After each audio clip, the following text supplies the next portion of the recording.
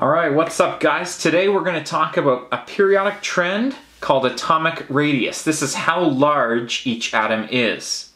The long and the short of it is that the smallest atom on the periodic table is helium. It is in the top right corner.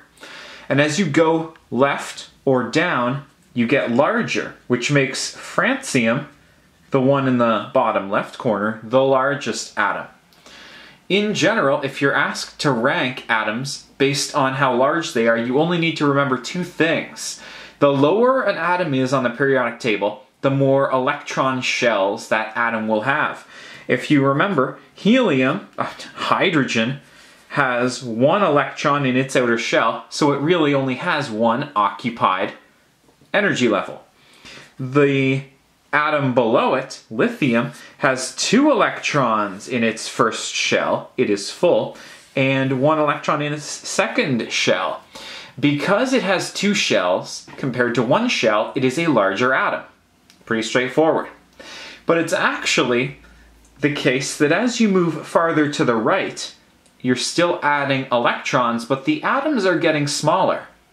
The reason is that you'll have the same number of shells for atoms in the same period or row, but you'll have more protons in the center which are able to hold the electrons in that shell slightly closer to the nucleus, and you end up with a smaller atom.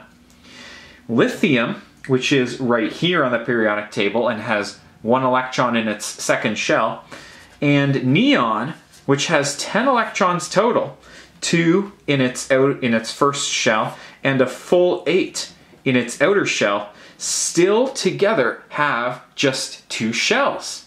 Alright, I guess I should say 2 shells are present in each atom.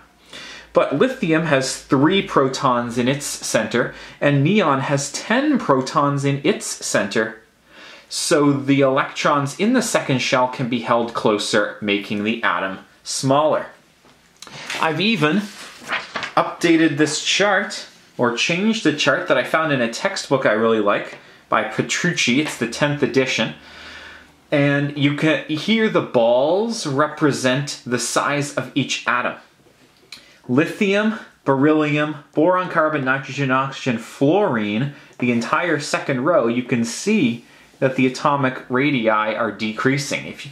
Surely you can see that from there, but lithium is 152 picometers per atom, beryllium is 111 picometers per atom, 88, 77, 75, 73, 71.